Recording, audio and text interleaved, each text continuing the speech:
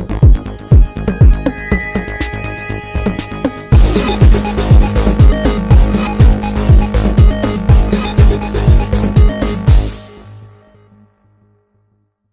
guys, what's going on? Welcome to my another video. Now we've seen some of the Google products released so far this year, such as the Project Glass, the Nexus Q, as well as the Nexus 7 tablet, and in fact it is one of the most searched device right now on the internet. And it seems like we've forgotten about the next generation Nexus phone, and that's the main purpose of this video. But before that, let me just go through about the specs of the current Nexus phone. Alright, so it features a beautiful 4.5 inch Super AMOLED display with a resolution of 1280 by 720. Also has a 16 gigs of memory. Has a dual core processor. It's TIO map with a speed of 1.2 gigahertz.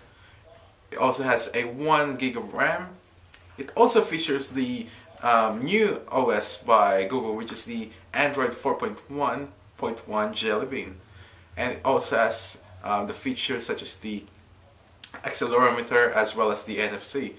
Alright, so my expectations about the next generation Nexus phone, I've actually listed, in fact, so I've got it here. Alright, so I'm expecting it to have a 4.8 inch, so it's the same, so pretty much the same as the new Galaxy S3, or maybe they're gonna go higher, bigger than that. But at the moment, I think it's gonna be 4.8 inch with either IPS or maybe next generation AMOLED. Also has a resolution of 1280 by 800, or they might stay with 720. But I don't think they're gonna stay with 720. I'm pretty sure that they're gonna go and have a better resolution. Alright, so it's definitely gonna have a quad-core processor. It's either gonna be a Tegra 3 processor with an LTE support. So it is the 4G, or maybe a Qualcomm S4 processor, which is gonna be dual core.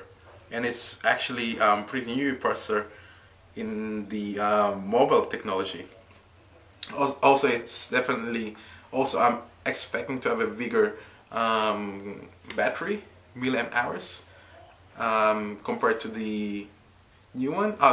Compared to the old one. So definitely gonna be about maybe above 2,000 milliamp hours. So just for us to enjoy the Android Jelly Bean goodness. Also, hopefully it will run a 2 gigs of RAM. So we'll be able to run more apps at the same time and not worry about closing them, and because otherwise it's gonna slow down the mobile. Alright, so it's definitely gonna run the latest OS if they ever release one soon, because we've just seen the Jelly Bean. So also it's definitely gonna have a better camera, because the camera on the current Nexus is not as good as the others. So that's pretty much it. So hopefully it'll have either 8, 10 or 12 megapixels. I mean, they can definitely do that. I mean, it's Google. They want the best. They want us to have the best experience on their device. Also, with the storage, is either gonna have a 16, 32 or 64.